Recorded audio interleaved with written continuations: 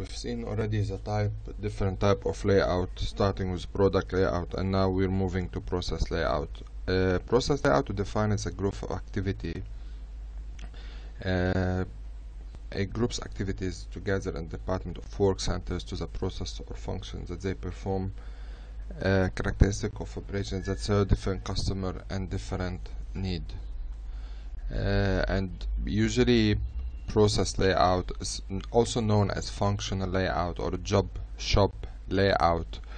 The equipment in a process layout is general purpose equipment. Workers are skilled at operating the equipment in their department, only in their department, not in other department.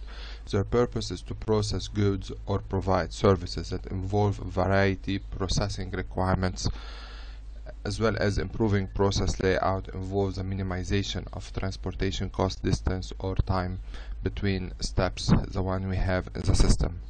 If we're gonna consider an example process layout, machine shop, for example, it's a process layout, as well as process layout, it could be any service station. For example, if we have different, like if you go to a department store, like to buy clothes, you have the men clothes, women clothes, they're all separate, each and as in each in own place, like in a corner, sorry. Or even if you go to the grocery shop, it's a service layout as well. So whatever you're providing a service is a process layout. Process layout is basically when it's like customer ordered, custom ordered, excuse me. So it's not like mass production when you do a certain amount of unit and then that is it.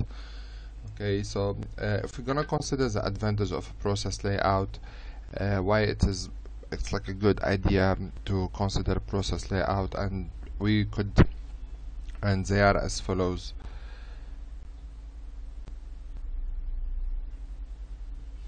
Okay, a flexibility in equipment and labor assignment, as well as the breakdown of a machine does not affect entire process. Usually you have like more than one machine doing the job.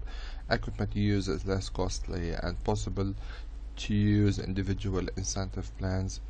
Okay, it's like different, as you remember, in a product layout, it's like the whole line, intervention of labor to that job is really minimum. Some of the disadvantages of process layout: in process inventory costs can be high because usually you put the product, you shuffle them around. Challenging routing and scheduling. Equipment utilization are low.